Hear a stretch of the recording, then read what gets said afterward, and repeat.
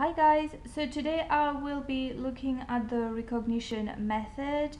There are two different types of recognition examples which I will look at with you. So the first question is x over x squared plus 4.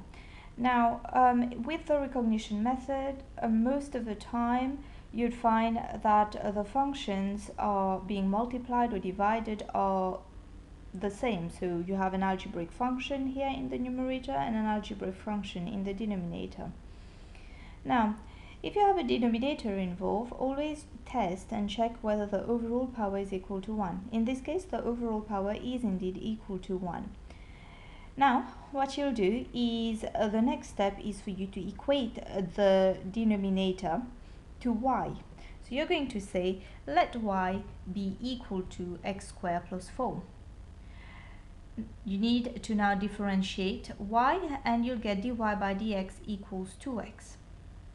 What we notice here, which is an interesting fact, is that x, which is the variable which we obtain in dy by dx, is absolutely compatible to the numerator. So if they are compatible, it means that you're nearly pretty much done. So the 2, which is a constant which you obtain in dy by dx, is obviously not present in the question. So this means that you need to transform to get rid of the 2 to change it into a 1, and the way to do this is just half. So the final answer is just half ln. It's an ln function because the overall power in the denominator equals 1. So half ln of the denominator, which is x squared plus 4 plus c. So that's the first type of question which you will encounter in the exam about the recognition method. The second type of questions are yet again to do with very similar, identical, if anything, functions. So here you have a trig over a trig. Now, whilst it is true that the functions are the same, however, in this particular case, we notice that the denominator, the overall power in the denominator is not equal to 1, it's half. You do not have a choice. When the power is not equal to 1, you need to lift the denominator onto the numerator. So, you will obtain sine x cos x, which of course is already in the numerator, multiplied by cos 2x plus 3 to the power of minus half. Do not forget to apply your rules of indices. The next step is for you to now decide which one out of the two here you'd equate to y. In general, equate the more complex one out of the two to y.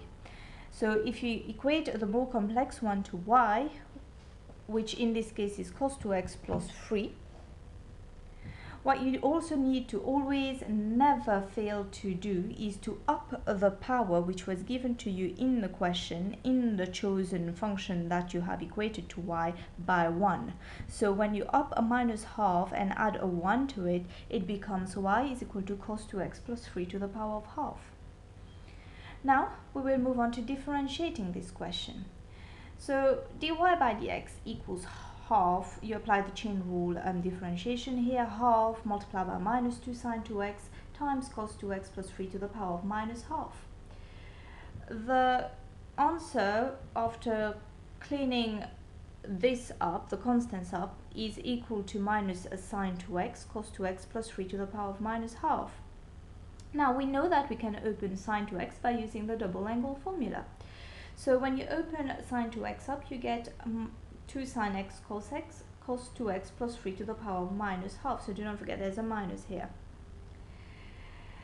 Now the next step is for you to notice that the sine x cos 2x plus 3 to the power of minus half is identical to what you got in the derivative of cos 2x plus 3 to the power of half. The only difference, yet again, being the constant. The constant here is a minus 2, whereas in the question, the constant is 1. So, I am going to change the constant minus 2 to 1 by multiplying it by minus half. So in other words, when you integrate, if you were to integrate this, you'd get cos 2x plus 3 to the power of half. But without the minus 2, so if you wanted to get rid of the minus 2, all that you'd have to do is just multiply the answer by minus half. So if you integrate this without the minus 2, you'd still get cos 2x plus 3 to the power of half, but don't forget to put a minus half so that it can eliminate the minus 2, which is here, to get a 1, which is what we require in the question. So of course your final answer is equal to minus half cos 2x plus 3 to the power of half plus c. So there are the two types of recognition methods which you need to bear in mind. I hope that this was helpful. Please do leave comments and like and subscribe to this channel. Thank you very much. Bye.